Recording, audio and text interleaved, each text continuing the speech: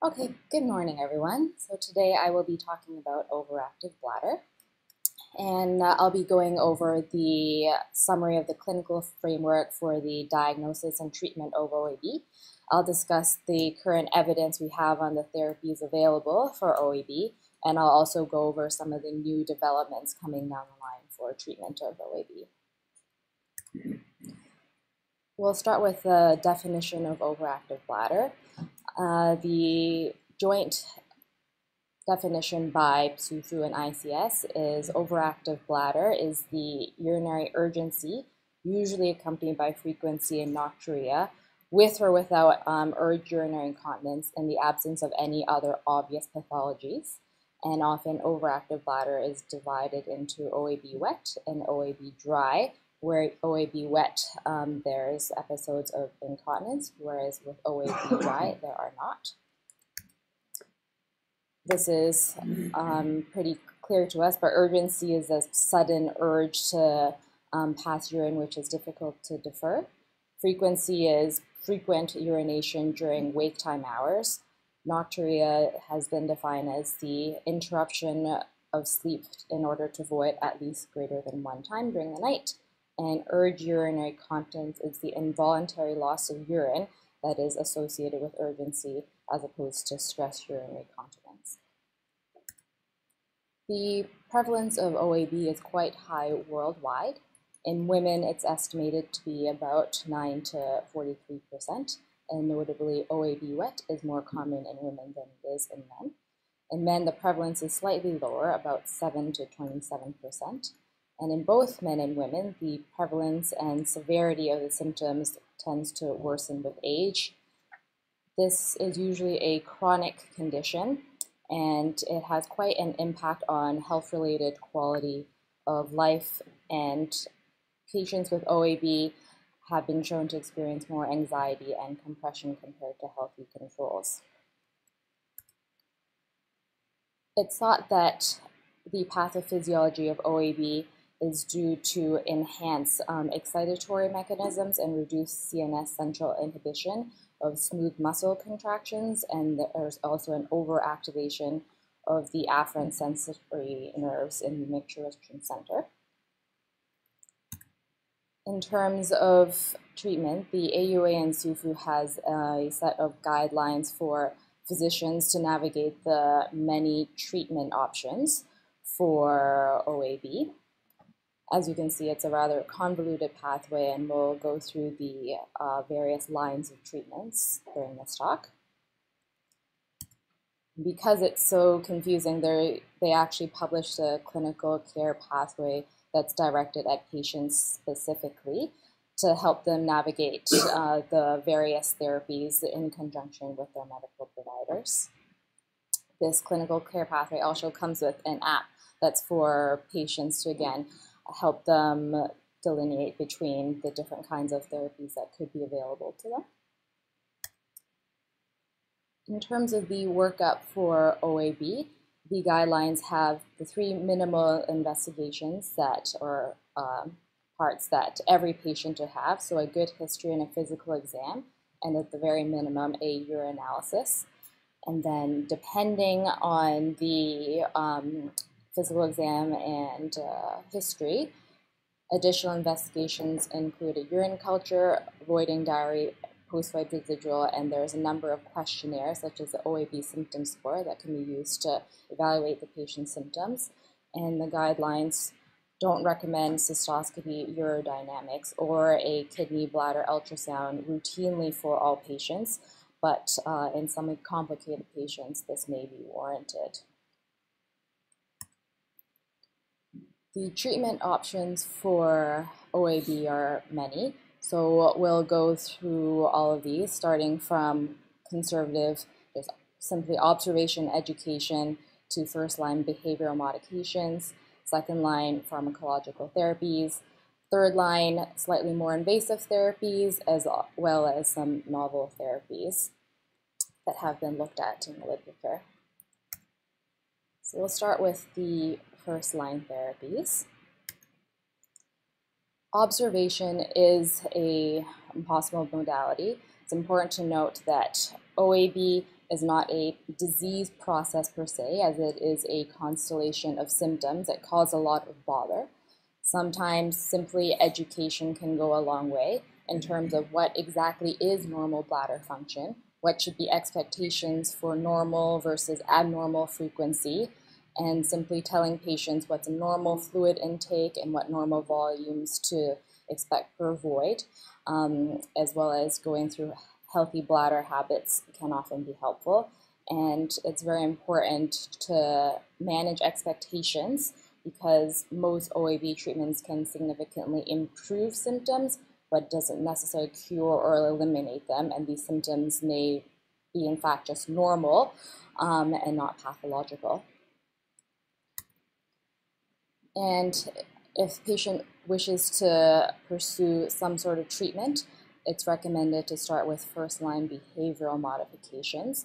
So this can be lifestyle changes and dietary changes, practicing good bladder habits such as time voiding, as well as pelvic floor muscle therapy with or without biofeedback.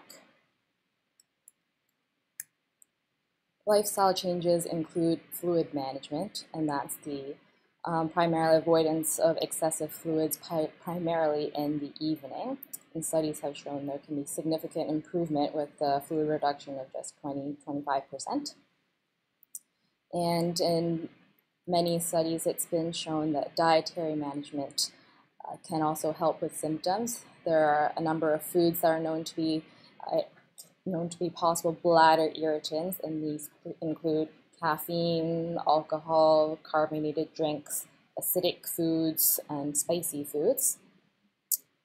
And reducing those, many patients find improvement in their symptoms. In addition, weight reduction is shown to be associated with improvement.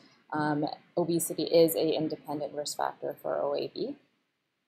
Particularly in the elderly, bowel management can also help. Constipation is especially relevant in the elderly population, which is a big part of the OAB population as well. And finally, smoking has been associated with bothersome lower urinary tract symptoms, so cessation of smoking can also help with the symptomatology. In addition, particularly in a urologist's office, discussion can include bladder training, and that's practicing time voiding, and this can be helped with voiding diaries and slowly increasing the interval between voids. And they can be sent to physiotherapists for pelvic floor muscle exercises that can help suppress the urgency with rhythmic contractions. And because often patients find it difficult to do this on their own, for motivated patients, going to a physiotherapist specializing in this with biofeedback can assist with localization of the muscles. But notably, patients need to be quite motivated, and there needs to be continuous effort in order to maintain improvement and the benefits from this. Finally, just general relaxation techniques and distraction techniques can also help patients delay the urge to void. All these are sort of first-line therapies, and they can be combined with pharmacological therapies if they aren't working or not getting the patient as much symptom improvement as they would like. So we will talk about those now. The mainstay of pharmacological therapy is anticholinergics, antimuscarinics, and there are quite a few on the market that we use fairly often. So the main ones that we use are oxybutynin, dipropran. There's a immediate release, extended release, and a transdermal formulation of that, as well as Vesicare, Enablix, and Toviaz on the market. A relatively newer drug class are the beta-3 agonists.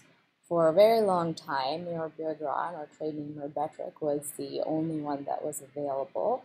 But in Asia now, there's a second beta-3 agonist, vibegron, that's available and was created primarily to be the competitor of mirabegron because it was the only one on the market. I'm going to talk about the studies for that. So anti-muscarinics have been around for a while, and there have been many trials on it. There are lots of them because it's been pretty clearly shown to improve OAB symptoms. So there's certainly an improvement for OAB wet patients. So there's a decrease in incontinence episodes. And even though the mean change is about 1 episode per day, or often about 1 pad per day, I think that this is clinically significant for patients who have this, as even a reduction of 1 can significantly improve the quality of their life. And in the systematic review, there was improvement in frequency, so a decrease in about 1 to 2 episodes per day, likewise with urgency. And although this has been statistically significant for some patients, it may be less clinically significant. The interesting was in this systematic review, it was hard to delineate the relative improvement between the various antimuscarinics in terms of symptomatology. However, when looking at adverse effects, the adverse effect profile is quite large. The most common side effect is dry mouth, so almost 30% of patients had complaints of this, moderate to severe dry mouth versus just 8% in the placebo groups. The second most common side effect was pruritus, about 15% in patients taking the antimuscarinics versus 5% in the placebo, but there were none serious. There is a lot of literature on concern with use in the elderly population, concern that anticholinergics could contribute to delirium and falls. And there's about 70% of individuals who actually discontinue the antimuscarinic therapy within a year of initiation, and this may be due to inadequate efficacy or intolerable side effects.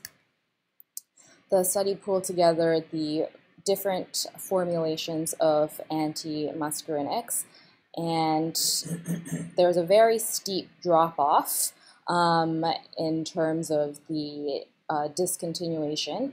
So at approximately 90 days or so, at 3 months, almost 50% of patients have actually discontinued the anticholinergic, most likely due to side effects. In terms of the formulations, for whatever reason, people taking the oxybutynin extended release were about 30% likely compared to some of the other antimuscarinics to discontinue early. And this was compared to the oxybutynin immediate release as well. Perhaps with the pharmacokinetics, it has a similar effect on the bladder, but doesn't have as much of a bother in terms of the dry mouth pruritus and other side effects. We'll talk about mirabegron next, which is the beta-3 agonist. It's been around long enough, so there's a couple of RCTs comparing it to placebo as well as comparing it to antimuscarinics. And it has a similar efficacy in terms of managing symptoms, so a number of incontinence episodes as well as frequency, urgency, and nocturia. Because of the mechanism of action being a beta-3 agonist, they thought was perhaps it could cause hypertension, but in these studies there were no difference in hypertensive events or hypertension in general compared to placebo or compared to other muscarinics.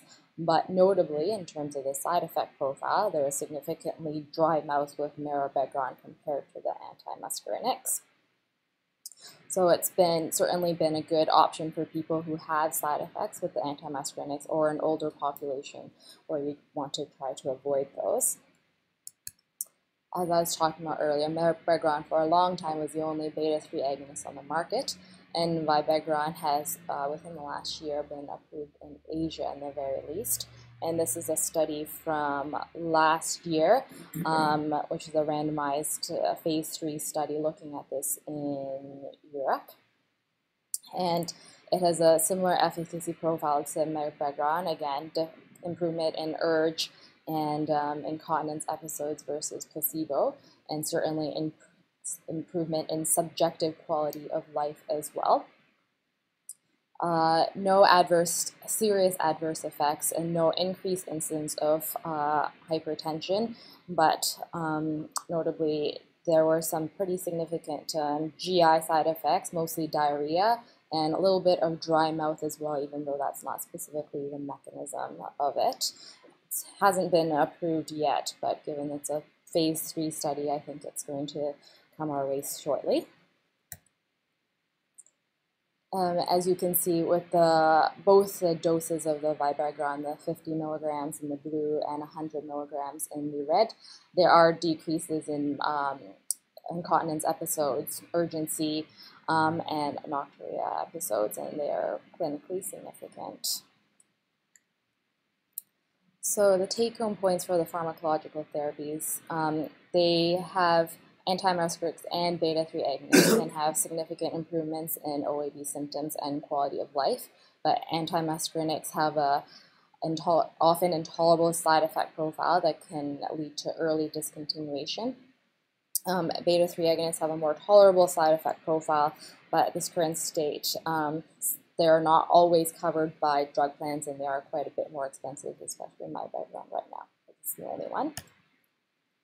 Now we'll talk about third-line therapies once pharmacological therapies are intolerable due to side effects or they don't give enough symptom relief as patients would like. We'll talk about botulinum toxin first.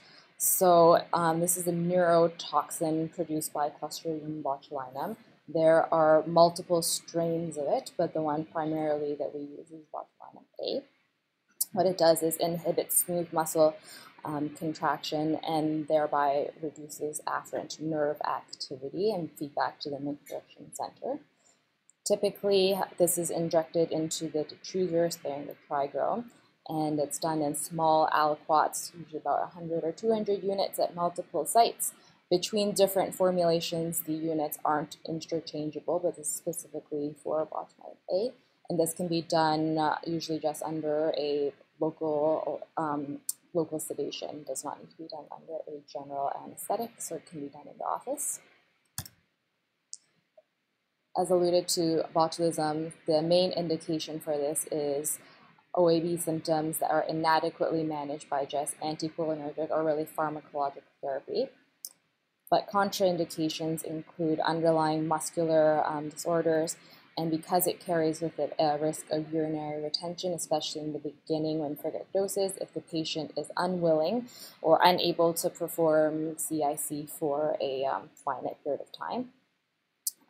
You'd worry about starting it on patients with elevated baseline PVR avoidance function, as they would be at higher risk of going into urinary retention, or if they have a constellation of other symptoms that may or may not be helped by botulism toxin, you would be more hesitant to start this on them. So in terms of the outcomes, it was very interesting that regardless of what they had tried before in terms of the number of different anticholinergics they tried or the reasons for discontinuation, whether it was due to side effects or ineffectiveness, with the botulinum, they had reduced episodes of urgency, frequency, and urge urinary incontinence. But as I had mentioned, the side effect profile does have about UTIs in about 15 to 25% in systematic reviews, which is really not insignificant. And in terms of urinary retention, about 6 to 8% really of patients required urinary clean instrument catheterization de novo, especially after the initial trial. So if that's something the patient's unable or unwilling to do, that's something certainly to consider. And even after the dosage had been titrated well, there was still about a 2% chance of meeting CIC.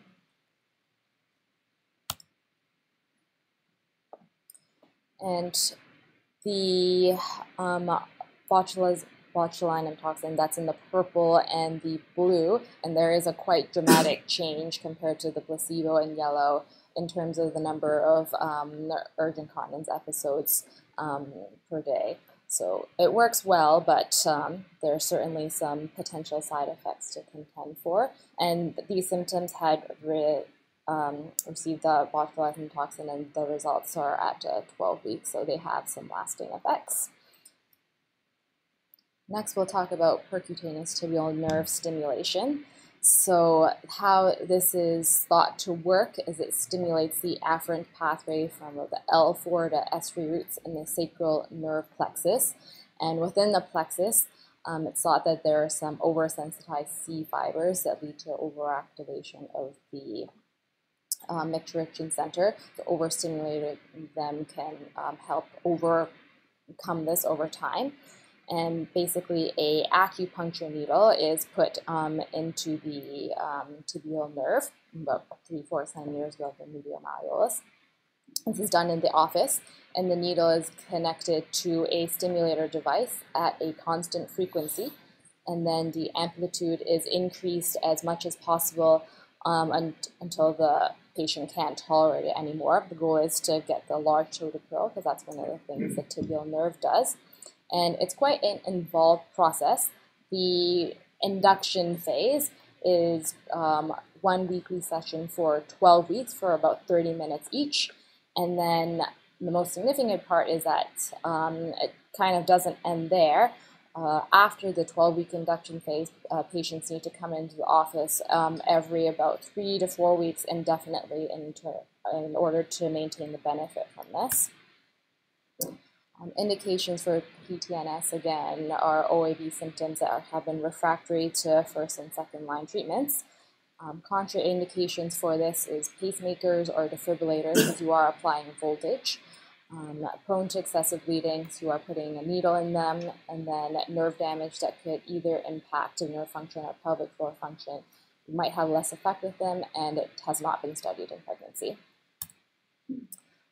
The outcomes of PTNS are typically quite good, at least in the first year. We say about 60 to 70% are responders, so they have improvements in their OAB symptom scores and bladder diary. And it's certainly not inferior to cholinergics and bladder, better than placebo, but a lot of the follow-up data drops off after 1 year. There's almost none after 3 years, because it's very difficult for patients to keep going to the office once every 3 to 4 weeks to have this done. And in terms of comparison with anticholinergics, combination therapy has been quite successful. So there's been 2 big studies, one with oxybutynin and one with solturidine. And with both, using the 2 therapies concurrently together gave a better reduction in bladder symptom score than just one alone. Is there randomized data on versus? Yes, there is. So the studies I had talked about here are all in comparison to placebo alone. There is quite a big placebo effect. So I put here that responders were about 60-70% of PTNS. The placebo group was almost 20%, but that's still significantly different.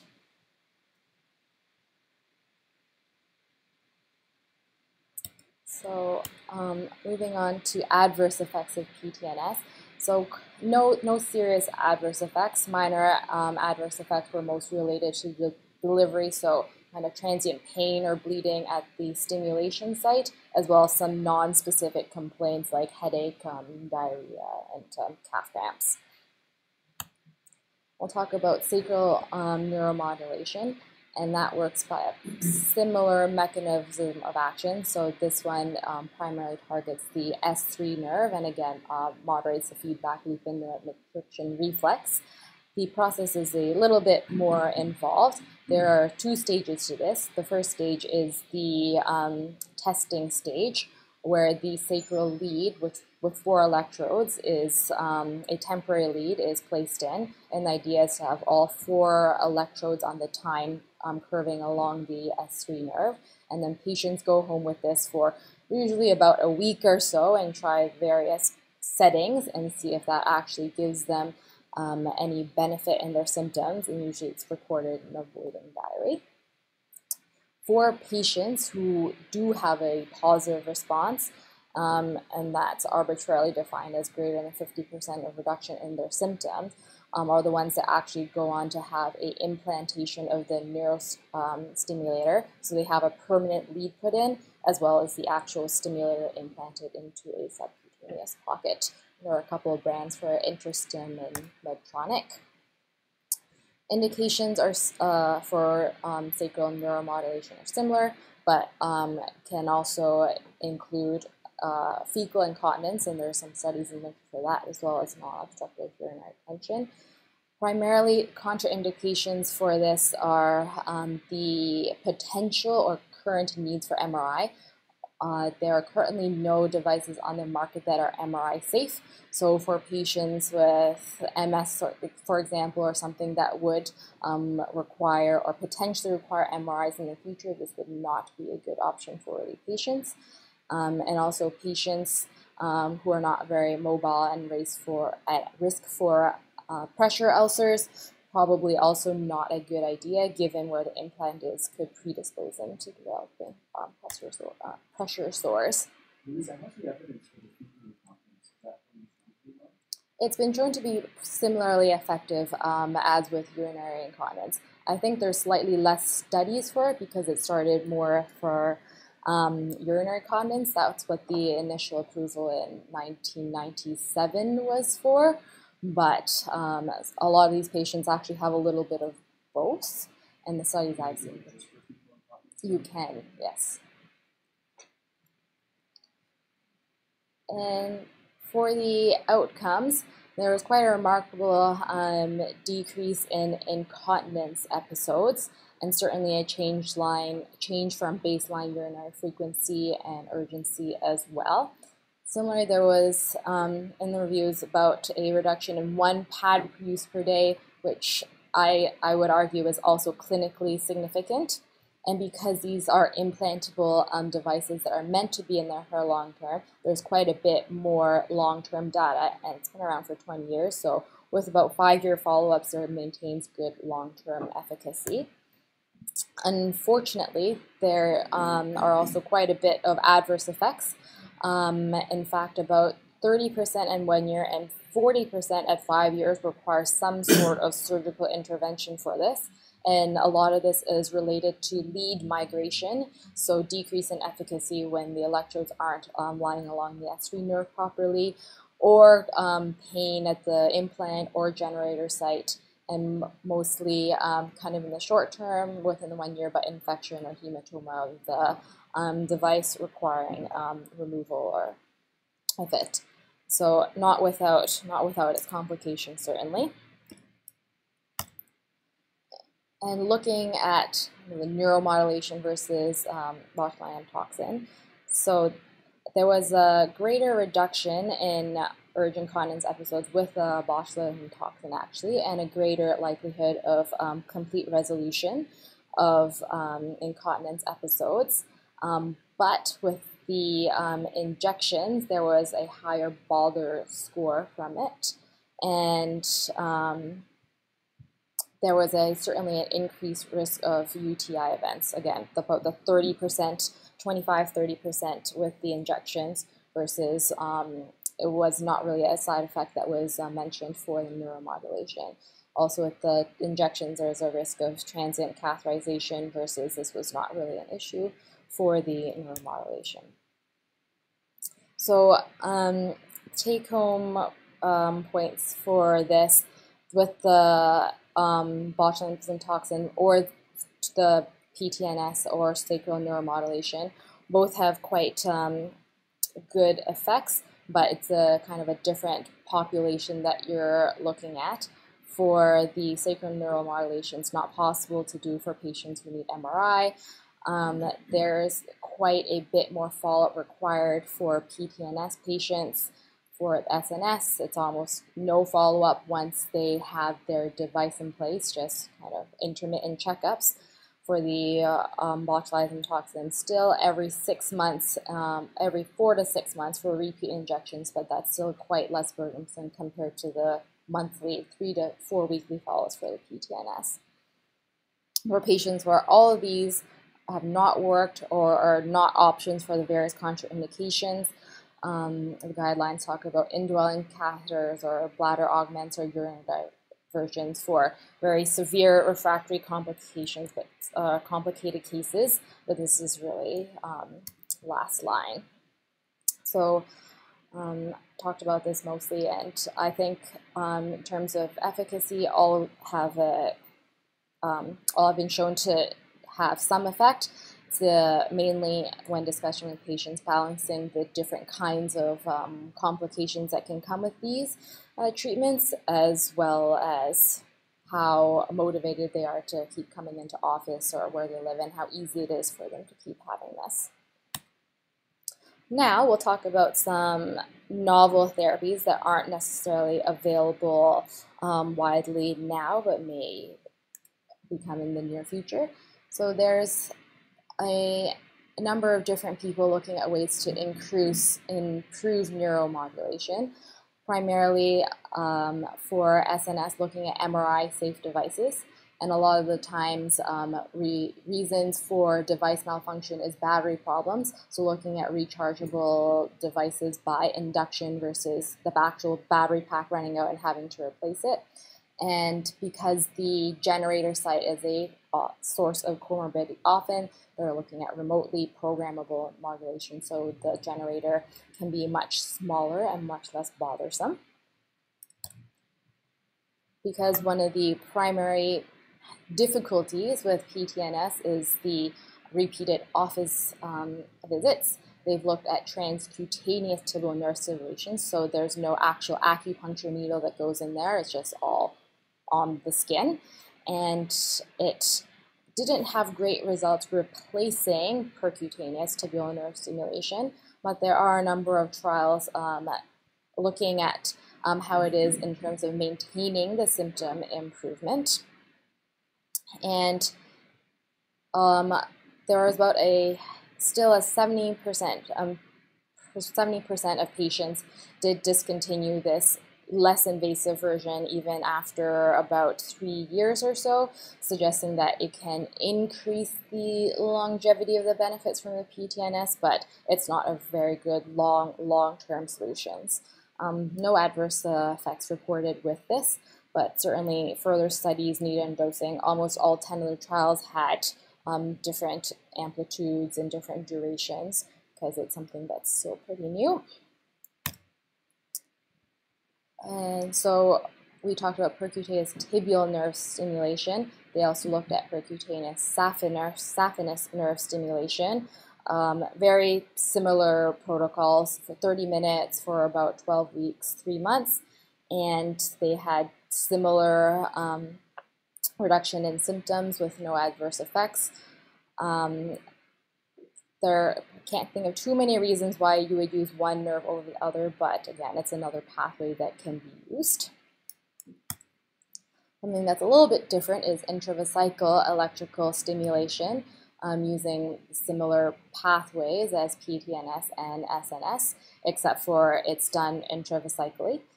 And there was only one study that I could find on it, very small, and there was improvement in subjective symptoms even at the 3-month mark. Because it's an intravesical treatment, this had 1 UTI out of the 17 patients. But this just came out last year, and this is the only group I could find that had looked at this as of yet. Something else that was pretty interesting in the literature was capitalizing on optogenetics. So opsins are kind of proteins that will change their structural conformation after being activated by a certain wavelength of light.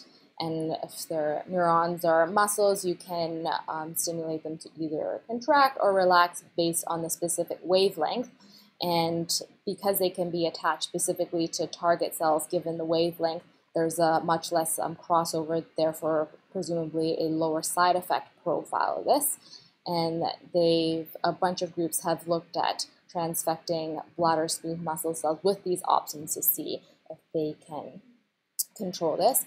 The problem is that No one's really figured out how to maintain a long-term transfection of these optogenes through the bladder in mice, let alone humans. And they still haven't really figured out how to make a long-lasting bio-optogenetic implant, as it would take quite a bit of power to create that amount of light to activate various things, and the battery would run out. So that's a kind of technical side of it. But in mouse studies, they have certainly had success in depolarizing or hyperpolarizing bladder smooth muscle cells. And they've done more studies in bladder pain and interstitial cystitis, actually. And based on another one study, it's been able to weaken the pain response during bladder distension based on the wavelengths they're shooting towards the opsins in these mice. So again, something potentially for the future. So a couple more things that are coming down the pipeline. For some people with the botulinum injections, might be very uncomfortable or difficult for them to have the urethral injections. So there was one group who did a cadaver study looking at transvaginal injection of the trigone and bladder wall. And because of the cadaver study, they looked at histology afterwards, and instead of injecting the toxin, they injected ink, and it was able to get through the destruser layer. So that's another way of performing these injections. Something that is a little less out there is vaginal estrogen. So only small studies again, but looked at women with OAB symptoms using estrogen gel, and they did see improvement in OAB symptom scores, and this group actually did urodynamics as well, and there was certainly an increase in the maximum bladder capacity, as well as delay in the first desire to void, but normally no change in detrusor overactivity parameters. So depending on the specific symptom profile, that's certainly possible.